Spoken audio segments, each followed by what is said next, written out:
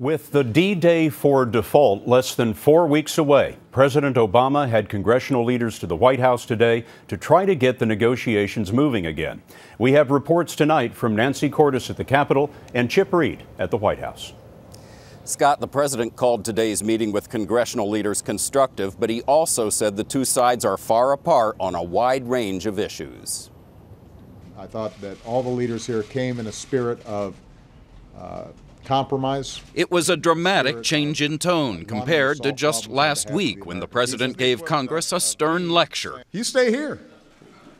Let's get it done. White House officials, though, say there was no major breakthrough in today's meeting, and the president said the hard bargaining is still ahead.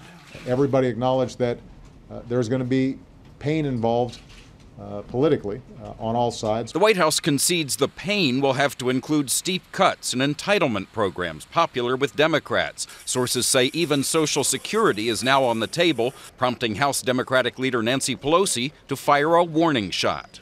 Do not consider Social Security a piggy bank for giving tax cuts to the wealthiest people in our country.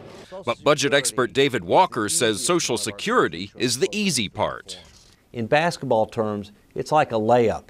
On the other hand, Medicare, Medicaid, and our broader health care challenges are more like a three-point play from underneath the opponent's basket. Now the people around this table, 8 congressional leaders, the president, vice president, and a handful of White House officials led by Chief of Staff William Daley, have to reach a deal or risk sending the economy plunging back into a second deep recession. The key relationship is between the president and House Republican Speaker John Boehner. Sources say the two men have had a series of private discussions on the debt deal that began nearly 3 weeks ago during a round of golf. Scott, the next step is that over the next 2 days, White House and congressional staff members will put together specific proposals to cut up to $4 trillion over the next decade. Then on Sunday, the president and congressional leaders will meet again here at the White House, and that's when the hard bargaining will really begin. Chip, stand by there at the White House as we switch over to the Capitol now and congressional correspondent Nancy Cordes. Scott, for the first time today, we started to hear lawmakers express some confidence that a debt deal could be reached and an economic crisis averted. After returning from the White House, Speaker Boehner put the chances of a deal at 50-50. Rank-and-file Republicans like Florida Senator Marco Rubio were sounding more positive, too. I think there is growing consensus here on some of the outlines of what it will take to solve this issue. But the price of a so-called grand bargain will be too high for some. Publicly, many Republicans continue to balk at any mention of tax hikes. Raising taxes are not going to get any votes on our side at this point. But privately, some Republicans now say they might be able to support closing some tax loopholes. The White House wants to eliminate loopholes for oil and gas companies, limit deductions for high-income Americans, and eliminate what's called the carried interest provision, which allows some investment managers to pay a 15% rate on their hefty earnings instead of the traditional 35%. The challenge for negotiators is to find consensus on all these contentious matters immediately.